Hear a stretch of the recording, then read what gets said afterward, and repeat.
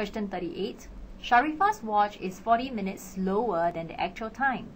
She wants to catch a movie at 9 p.m. She needs to take a bus journey of 45 minutes from her house to the cinema. What time is shown on Sharifa's watch if she leaves the house just to arrive punctually for the movie? Okay, so there are two timing that we're talking about. Okay, we're talking about the actual time and Sharifa's watch. Okay, Sharifa's watch is slower, right? Okay, so we're going to work a little bit backwards because she must catch a movie at 9 p.m. She knows that her watch is slow, alright, in this instance. Okay, so she must catch the movie at 9 p.m., which means to say her watch must show what time? 40 minutes slower means 9 o'clock, you minus 40 minutes. That gives you 8:20. Okay, 8:20 p.m. Okay, her watch will show 8:20.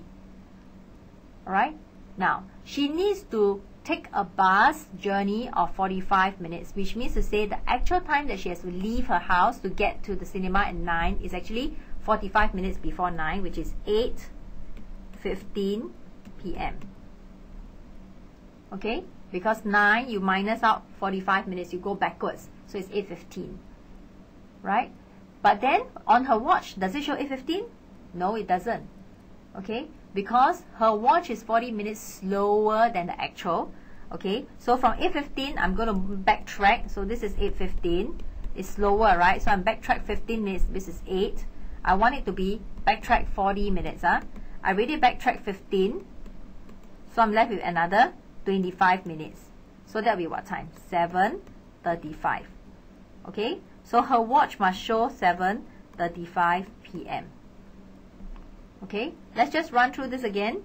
Alright, it says that if her watch is 7:35 p.m., in actual it's actually 8:15.